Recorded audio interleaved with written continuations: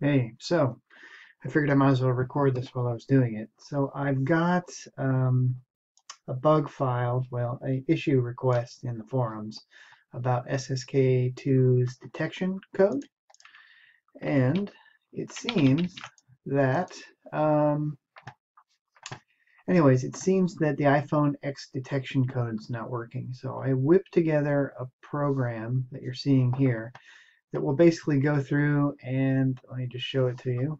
Uh, it will show you whether or not you're on a device or in the simulator. And then if you're on an iPhone, and if you are on an iPhone, which one in particular out of the listed ones that the SSK knows about. And then it'll put out some other information. This is debug details for me. I'm going to post this video more than likely in my request for help just so folks know what's going on here. Anyways, I don't even, I do have a Mac, but I'm running this on my PC, so I'm running it in VMware, which should be fine for this purpose because what I'm gonna do now is, you can see that I've run the same program in the Corona simulator on my virtual Mac.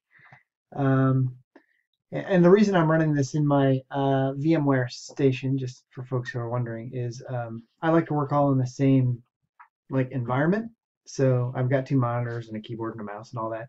I have a laptop that I do my official builds on, but I like to do my dev work all in the same place. So this helps me do that. Anyways, I'm going to go ahead and build this and run it in the xCode simulator targeting the iPhone X 11.2. And I'll fast forward at this point, so because nobody wants to wait while this happens.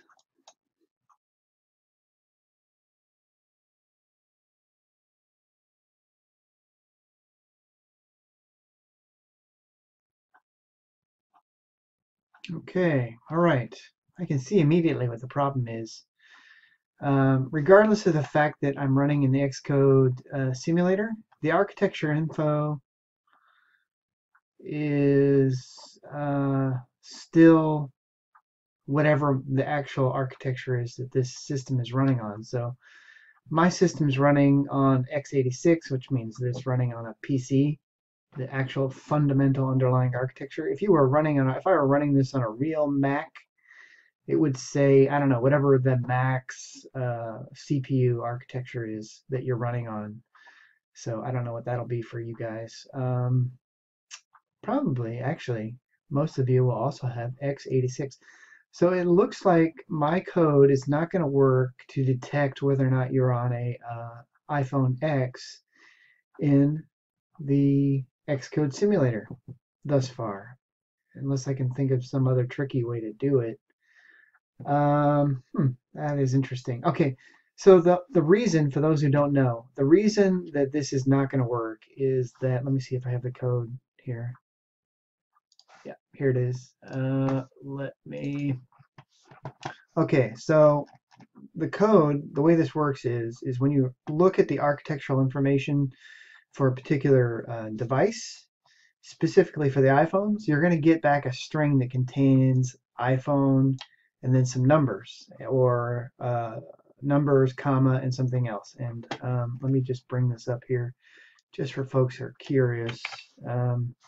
If you have SSK2, you can go to the system.lua file, and then you'll find on line 54, as I'm showing here, that this link is available. And there's a couple of other links because there's different places to get this information.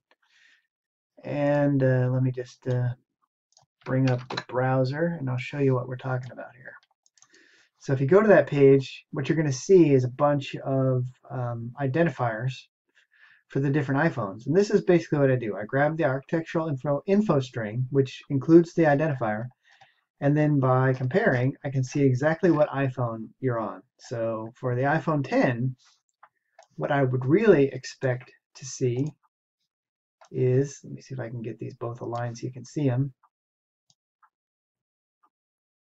Yeah, there we go. Okay, so on the iPhone X, iPhone 10, what I would expect the architectural info to have in it is iPhone 10.6 or iPhone 10.3. And that's clearly not occurring because even though we're running in the xCode simulator, it's not actually setting the architectural info to the correct value. Instead, what it's doing is it's pulling it from the actual underlying architecture that the OS is running on, the host OS, which is, this is bizarro. So I've got iOS running on xCode, running on Windows. So at the bottom of that heap is an x86 64-bit architecture. So there's our problem. Hopefully the folks who are running this for me on their xCode devices will see something different.